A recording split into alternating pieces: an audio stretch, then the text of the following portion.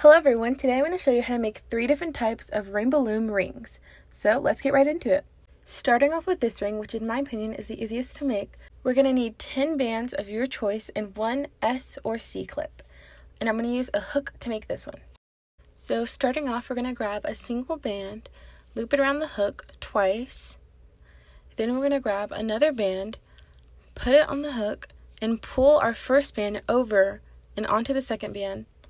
Then bring that side on. Then we're going to grab another band and again pull it over, and we're basically just going to continue this until we get our entire ring.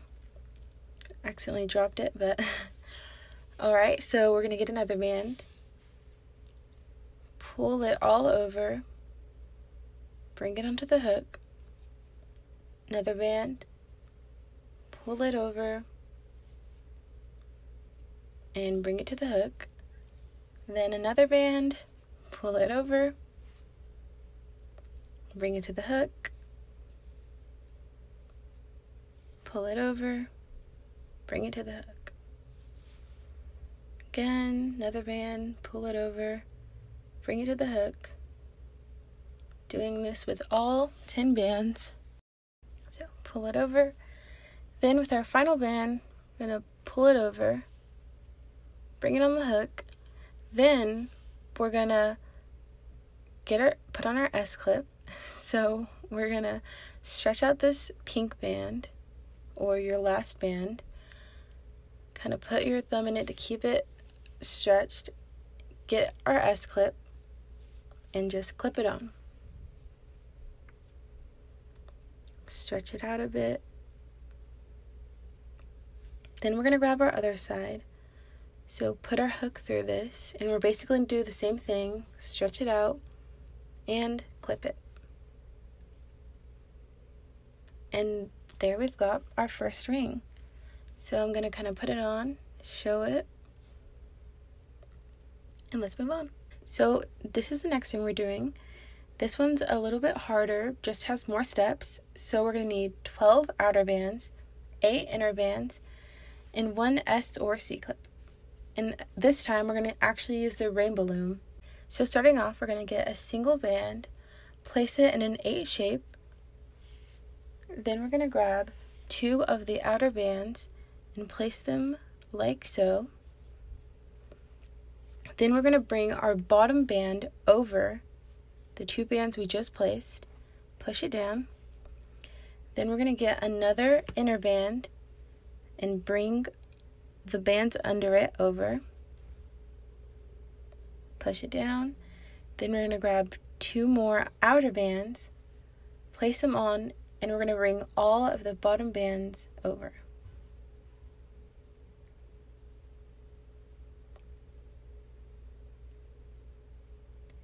And we're basically going to keep doing this. So we're going to add another inner band, bring the bottom ones over, push it down, another 2 outer bands, bring all 4 of the bottoms over,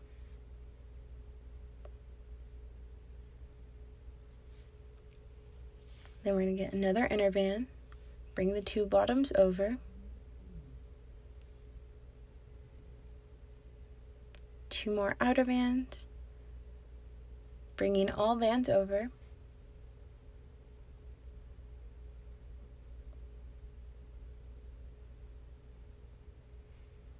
push them down, then another inner band, bring the 2 bands over, push them down, and another 2 outer bands, bring all 4 bands over,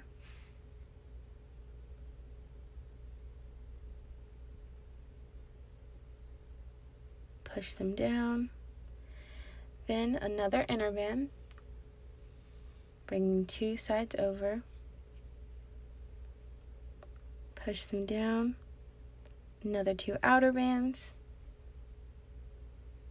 bringing all 4 sides over,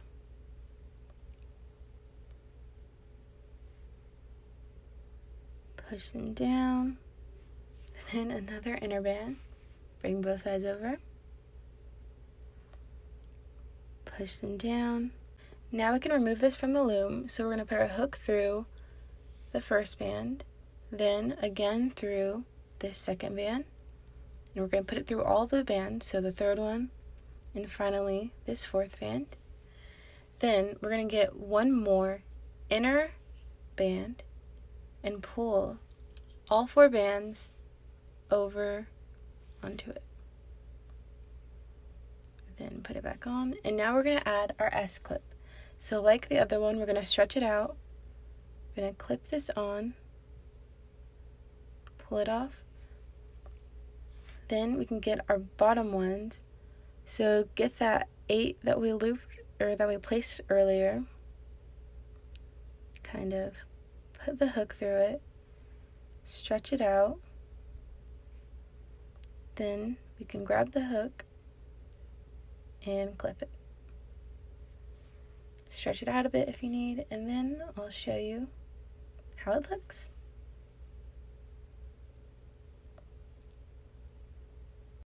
And voila! Now this is our final ring. It is the hardest, which really just means it has the most steps.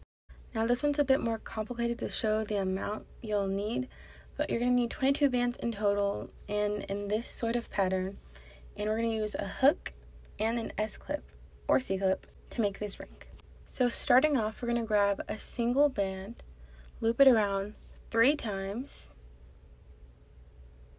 Then we're going to grab 2 bands, which is going to be the inner part of the petal, and we're going to pull this white band over and onto it, put it in the middle, and then just pull it down the hook and kind of save it for later. Then we're going to repeat this 4 more times, so another white band, loop it around 3 times, get another 2 bands of your choice, pull it over, then again just kind of pull it down. Then we're going to get another band, loop it 3 times, another 2 bands to pull over, put it on the hook, again pull it down, another white band, loop it 3 times, another 2 bands to pull it onto,